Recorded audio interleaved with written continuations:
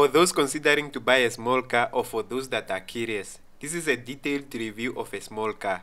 Is it worth it or not? You'll find out in this video.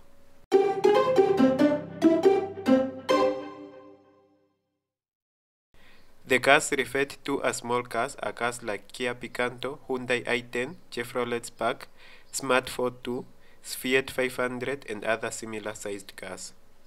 In this video, we are starting with the bad things that you will hate about these cars, and we will move on to the things that you will love about these cars. Stay tuned. Things that you will hate about small cars. Number 1. Space.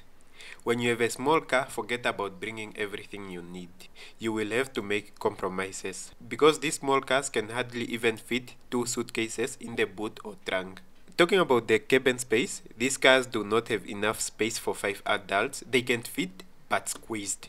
Number 2. Driving experience. At speeds below 100, their handling is fine. Go above these speeds and the car will act like it wants to take you to heaven. If you love speed, small cars are not for you. Stay away from them, and I mean it. Number 3. Comfort. On average, they are comfortable if there are 4 or less people in the car. Once it's fully loaded with 5 people, lack of space becomes a big problem.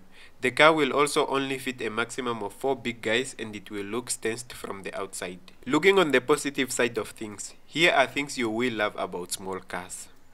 Number 1. Fuel efficiency. These small cars have small engines, with most being 3 cylinders and some 4 cylinders. These engines consume less fuel per kilometer.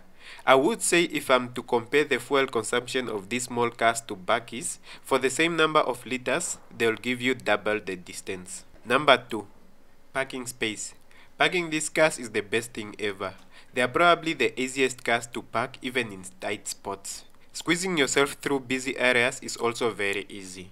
You can literally park these cars anywhere and they can fit very well. Number 3.